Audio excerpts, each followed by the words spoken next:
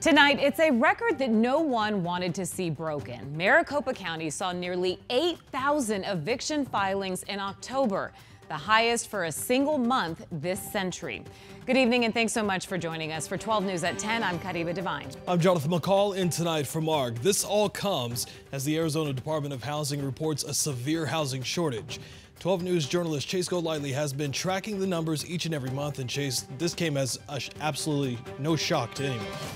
They don't expect it to slow down anytime soon, but while we are seeing this record number, it's important to point out that doesn't necessarily mean thousands of people no longer have a home.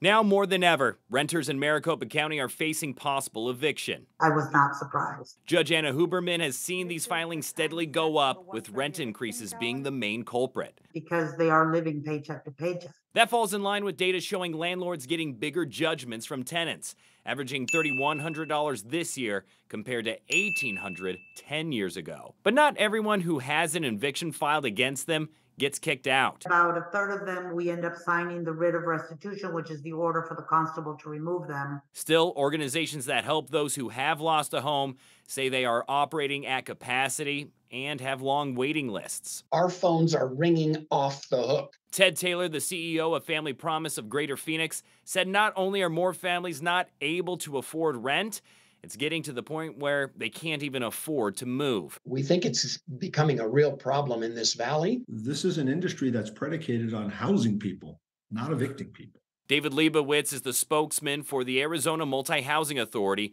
that represents thousands of property owners and management companies. He claims the data isn't as bad as people are making it out to be because of population growth and cost of living increases, which he says is also why rent is going up. This is not a situation where people are sitting around going, let's get rich. He also said people who are facing eviction need to speak with their landlord immediately to work something out.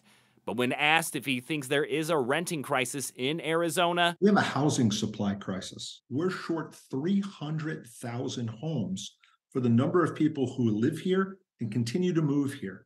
We need to build homes faster. Others like Taylor don't see it that way. It is not going to be solved by building right now. It's not. There's just no volume capable of doing that. While that is a solution, it's not one that will fix any problems immediately. Now, another issue the courts and organizations are concerned about is federal funds allocated for rental assistance. They say that they're starting to run dry. And once that happens, these numbers are expected to go up even higher. We're live in the Alert Center. Chase Golightly, 12 News.